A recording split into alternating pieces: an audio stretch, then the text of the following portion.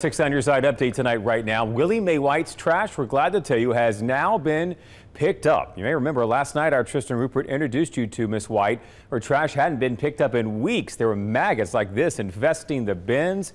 We helped her file a complaint with Jefferson County, and they came out this afternoon, we're glad to tell you, and picked up all that trash. In Pinson today, our cameras rolling a few hours ago when AmWaste crews were picking up that trash after a man on Strickland Road told us his garbage was missed for the second time in a couple of months. So our reporter Bria Chapman live tonight talking with that man who says he wants more done to fix this problem. Bria.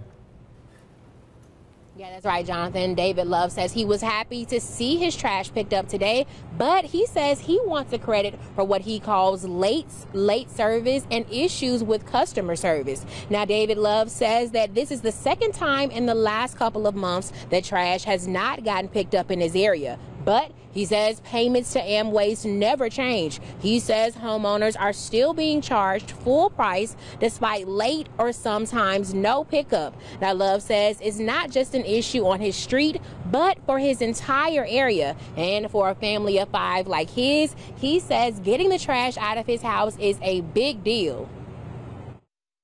I am. I mean, as you can see, both of these cans are full. I live with a family of 5, so trash is constantly coming out of this house. And, you know, I mean, I understand, you know, we don't live in the best of areas, but, you know, we're not the kind of people, we don't want trash just piled up by our house and on the end of our road. So, you know, at least for success for this week. Now, we did reach out to AmWaste, but so far we have not heard back.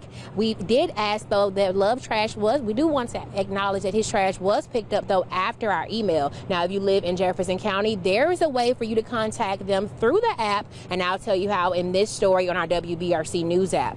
Reporting live in Birmingham, I'm Bria Chapman, WBRC Fox 6 News on your side.